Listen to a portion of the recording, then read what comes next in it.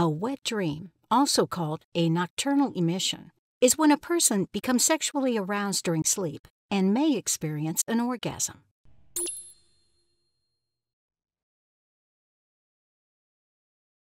Wet dreams are linked to brain chemistry and sleep cycles. During REM sleep, the eyes twitch and the brain is active. Breathing and heart rate increase, which causes an increased blood flow throughout the body, including the genitals, which may cause swelling in the penis or clitoris. Dreaming usually happens in this stage of sleep. Wet dream often happens during dreams that may be sexual in nature, but not always.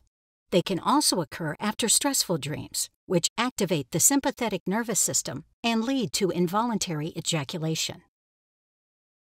In males, testosterone peaks during REM sleep, which aligns with when most wet dreams happen.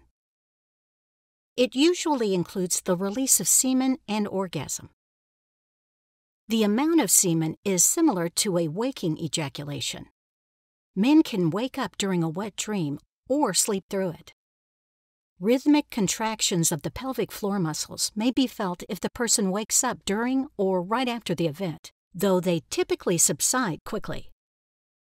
And for females, it may involve vaginal lubrication and may lead to orgasm. Female wet dreams, on the other hand, are harder to identify than males. While ejaculation usually confirms orgasm in males, vaginal lubrication in females can happen without an orgasm. So just having vaginal lubrication isn't enough to mean an orgasm occurred. Some women experience rhythmic muscle spasms in the vagina and pelvic floor muscles immediately after awakening from a wet dream.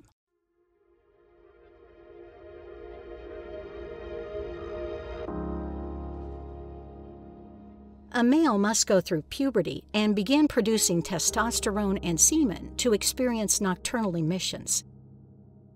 So, wet dreams can begin at any time after puberty starts, which is usually between the ages of 8 and 14. Nocturnal emissions are most common during the teenage and young adult years, when testosterone levels surge,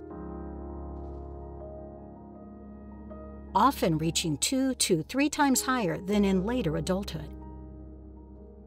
These hormonal changes can trigger wet dreams, even without any conscious sexual thoughts. Some males have their first ejaculation during a wet dream, while others may experience it earlier through masturbation. Wet dreams are a normal part of growing up, but not every teenager has them. Having them often or not does not mean there's anything wrong. Some people have wet dreams a few times a week, while others may only have a couple of wet dreams throughout their lives.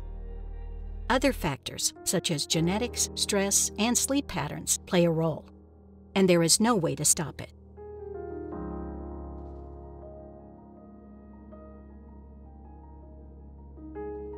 After a wet dream, the male body enters a refractory period where sexual arousal is temporarily suppressed.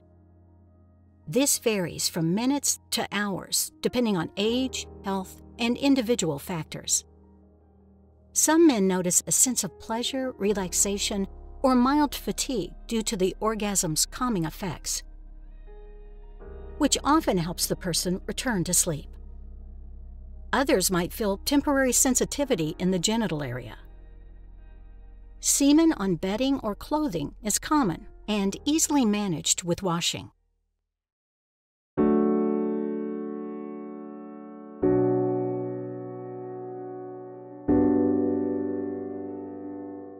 Like males, for females, wet dreams, nocturnal orgasms, can occur after puberty begins, typically between ages 8 and 14, though they may happen before or after the first menstrual cycle and are not experienced by all individuals. Females are most likely to experience wet dreams around ovulation, which occurs roughly halfway through the menstrual cycle. This is when estrogen levels peak, and sexual desire may also be higher. After ovulation, progesterone levels increase. During this time, Some women may feel more sensitive or notice changes in sexual arousal. Vivid sexual dreams, or wet dreams, can be the body's response to these heightened levels of sexual hormones. However, it can vary significantly from person to person. Just like males, females may also feel pressure, relaxation, or a sense of release after a wet dream, especially if it involves orgasm. However, because female wet dreams are less visible and less often talked about, they may be underreported or less recognized. Nonetheless, the core mechanisms, pelvic muscle contractions, hormonal release, and arousal during REM sleep are similar. Sexual thoughts, erotic dreams, or increased sexual stimulation before bed, such as watching pornography, can influence the content of dreams. Additionally, stress, anxiety, and changes in sleep patterns may also affect dream activity.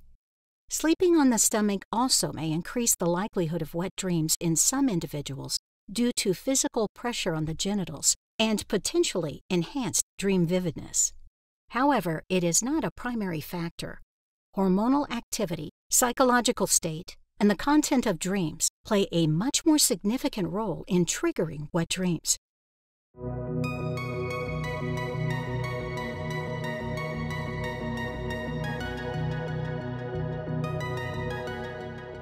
If remembered, a wet dream can influence a person's mood upon wakening. Reactions often depend on personal, cultural, or religious context. Some may feel relaxed or empowered, while others might feel surprised, embarrassed, or curious, especially in cultures where wet dreams are rarely discussed or carry social stigma. People who masturbate or have regular sexual activity often have fewer wet dreams because semen is ejaculated through other means.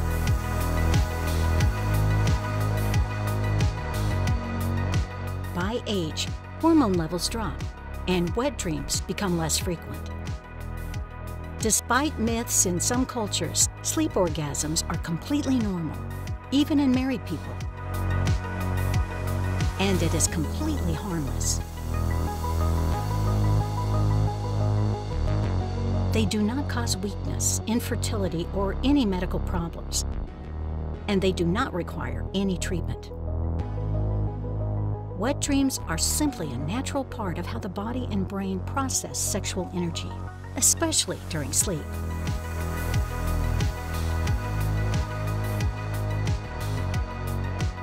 If your wet dreams are impacting your ability to sleep or function, or are affecting your mental health, and are accompanied by pain or distress, reach out to a healthcare professional for advice.